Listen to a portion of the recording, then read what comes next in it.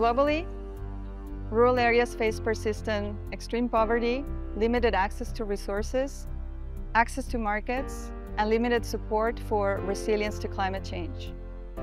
Family farming policies are crucial. Family farming is diverse.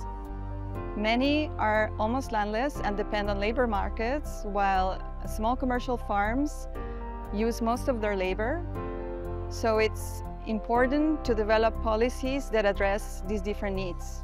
FAO measures poverty, food security, land inequality, living income, and income diversification, amongst other vulnerability indicators, to inform policies and also develop typologies of family farming.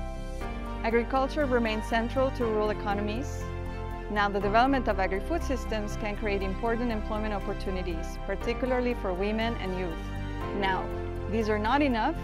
There needs to be an expansion of services and infrastructure in rural areas for these employment opportunities to provide a living wage.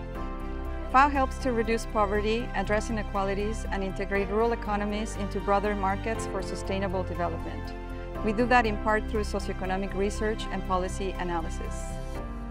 Partnering with public institutions and civil society organizations to collect data, analyze causal linkages, and assess the impact of interventions are effective ways to design policies and investments.